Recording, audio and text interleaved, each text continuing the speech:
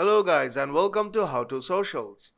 In this video I'm going to show you how to create a Roblox account on your iPhone. So let's start. First open the App Store and search for Roblox. Roblox is an action game and it is very good for passing your time. So download this app and open it right now. When you open the app for the first time you will see an interface like this. Now tap on sign up. First, you have to enter your birthday.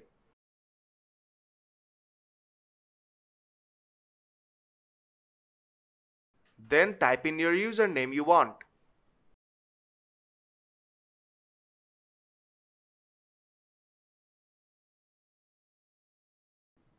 Then you have to select your gender. And then type in your password. When you are done, tap on sign up.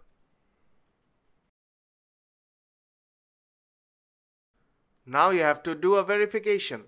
You have to solve a puzzle. I'll just quickly move on with the verification. If you want to save your password, then you can tap on save password.